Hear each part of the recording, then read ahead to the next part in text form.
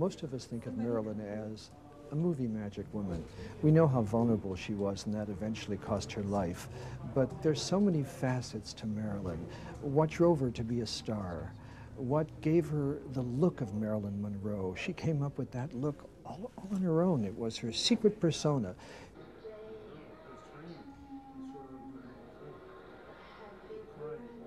This dress is Marilyn's. She wore it when she was pregnant in 1956.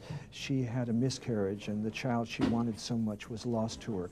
But this is one of the dresses during her pregnant period when her figure was very, very full.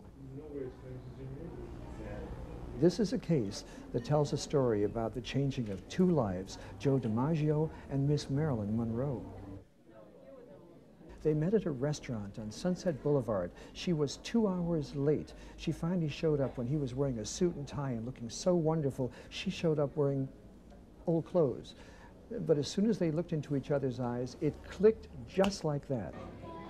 Before the shooting began, there were thousands of people there cheering every time her dress flew up from the subway grating. They screamed, "Marilyn, Marilyn!" It was such a turn-on for everyone, except one person, Joe DiMaggio, who was in the audience with all those people. He watched, his mouth was open, and that was the end.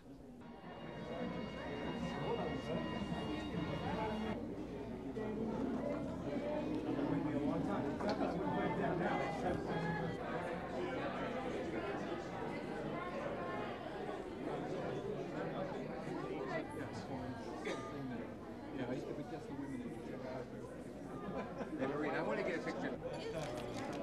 Pearls are for any kind of a girl, right? Oh, don't worry, you'll be fine. You just say it and talk.